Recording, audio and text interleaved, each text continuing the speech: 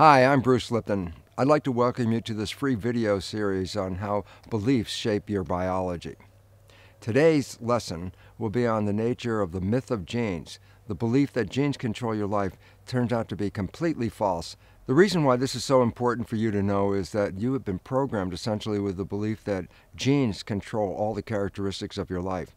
And why this new science is very important for your health and your life is that it reveals that your mind and your consciousness and how you see the world is really what determines your genetics and your biology. Very interestingly, in my early research, one of the things I did was remove the nucleus from a cell, a process called enucleation. The significance is that the nucleus contains almost all the DNA, the genes within a cell.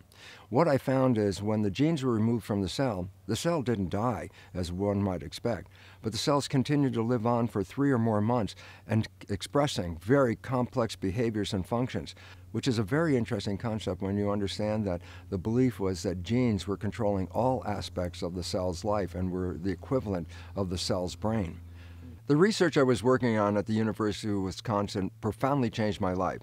That research involved cloning stem cells. What I would do is take one single stem cell, the equivalent of an embryonic cell, put it in a petri dish all by itself. The cell would divide every 10 to 12 hours, so at first there was 1, and then 2, 4, 8, 16, and pretty soon I had about 50,000 cells in the petri dish. The most important understanding about this is that all of the cells were genetically identical because they came from the same parent cell. But the real experiment that changed my mind was when I took these cells, genetically identical cells, and split them up into 3 different petri dishes. And what I did was change the culture medium. That's the environment in which cells live. So I changed the culture medium with slight chemical changes between the 3 dishes, so each of the dishes had a different environment. What was interesting was that in one dish the cells formed muscle. In the second environment, the cells formed bone. And in a third environment, the cells form fat cells. And you say, well, what's the significance of that? And I tell you, this is what it is. Remember, all the cells were genetically identical. So if you ask what might be the most profound question, what controls the fate of the cells? The answer was not genetics. The only difference in all of the 3 cultures was the composition of the culture medium, the environment. This led me into a whole new insight about how environmental signals are actually selecting and controlling gene expression. Well, this was back in the early 1970s. I was sort of a loner out there at the time because at that time, science was so involved with genetics that all research was focusing toward the role of genes in controlling our lives. What's most interesting is as I started to talk to my colleagues about this new research about how the environment was controlling the genes, they pretty much let it go as what they perceived as an artifact or something strange about the culture.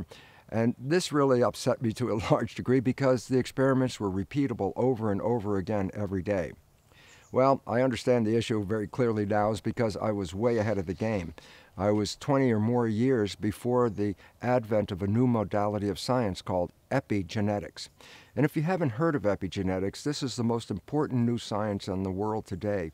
It is going to create a revolution that will change civilization completely. The significance of epigenetics is environmental signals are what control our genes. And you say, well, what's the significance of that? And I go, well, very simply this. If genes control your life, then by definition, you're a victim of your heredity. Whatever is running in your family is likely to appear in your life as well. Now that we understand the nature of environmental signals controlling genes, it changes everything for this reason. You are the one that can control the environment. Therefore, you end up being the master of your genes because you are the one that can change your beliefs and attitudes and visions of the world. And those changes in the mind actually lead to the chemical changes in the blood, which ultimately control our genetics. So we have this belief that genes control our lives, and genes are responsible for our diseases. This is completely false. As a matter of fact, what's really interesting when people talk about a gene turning on and a gene turning off, there's a belief that genes actually made decisions. Interestingly, there's a quote I often use from 1990, 20 years after my research, talking about the new science then in 1990. The quote goes something like this. It says, when a gene product is needed, a signal from its environment, not an emergent property of the gene, controls the activity of that gene. Well, for me, this was a very exciting moment in my life. After 20 years of trying to talk scientists into the understanding how environment was actually controlling the genes, it has now finally come into the mainstream belief of conventional science. For me, this is exciting to tell you about because most of you have had the belief that genes turn on and off. And what I really just want to emphasize to you is that a gene is essentially just a blueprint. A gene is a blueprint to make the proteins, which are the building blocks of the body. Surely, yes, the proteins give us our physical characteristics and our behavioral characteristics, but it's not really controlled by the genes. The genes just make the parts. What controls us is our thought, our belief, and our attitude. How we think is actually turned into chemistry that goes through the body and controls the activity of our genes. So if you change your thoughts, you actually change your biology. And today, this is the leading edge of science, epigenetics, how your beliefs actually control your life.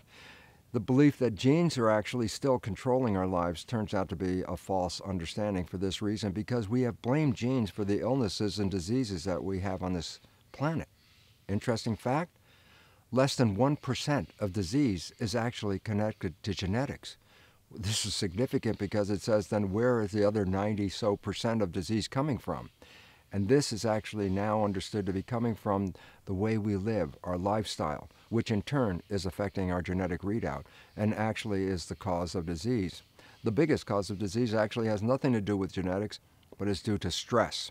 Stress is what can lead to a change in the genetic readout.